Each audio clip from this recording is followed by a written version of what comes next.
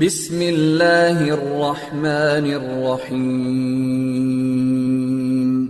رب زدني علما. So mostly in today's networks, most of these traditional leased LAN connections are replaced with VPNs. Now the basic difference in the VPNs is in VPN connection, VPN stands for Virtual Private Network. So let's say I got a customer site, customer A is having some multiple sites in different locations. Now I want to make sure that these sites should be connected to each other.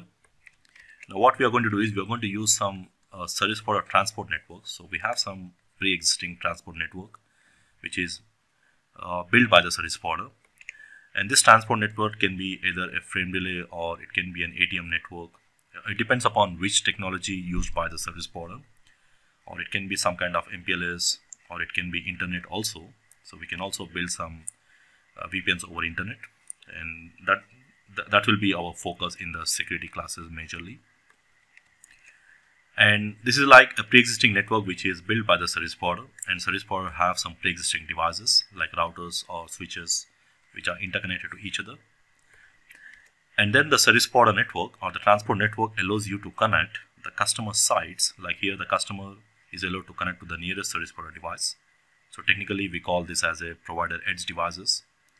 So allowed to connect to the nearest service provider device, any device. So, and then physically it is connecting to a service provider transport network, but logically we will be assuming, we will be like representing this as if these two sites are virtually connected.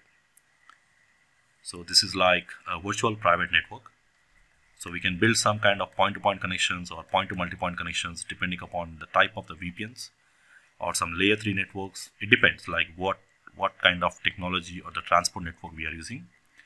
So we can also assign some IP address at the endpoints and look as if they are physically connected to each other.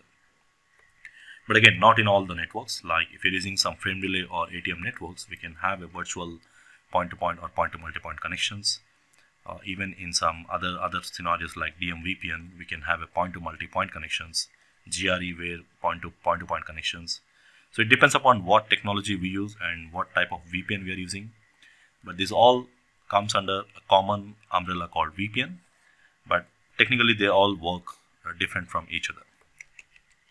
So VPN is going to replace your most of the dedicated point-to-point lines or lease lines with the emulated point-to-point connections or point-to-multipoint connections under a common infrastructure. Like this is one example of frame relay. The only difference is when the packet enters, the frame relay uses some kind of DLC values similar to MAC addresses, layer 2 address, whereas MPLS uses some kind of labels. Or you can also connect over internet based on some IP packets like public IPs. So the way it works inside the service provider network, it's totally differed in different types of VPNs. So one of the main goal of the VPNs is it reduces the operational cost, because compared to the lease lines, it will reduce the cost.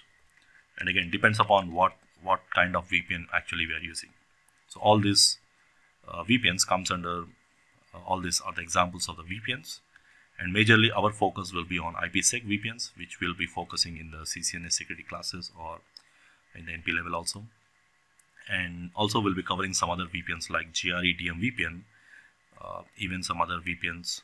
Probably these all VPNs come over internet. We can use, and this transport network can be internet, the pre-existing internet, where we can use some public IPs between the endpoints, and we can establish the virtual private network between the two endpoints. So it's not compulsory that it should be internet. It can be any transport network which is provided by the service provider.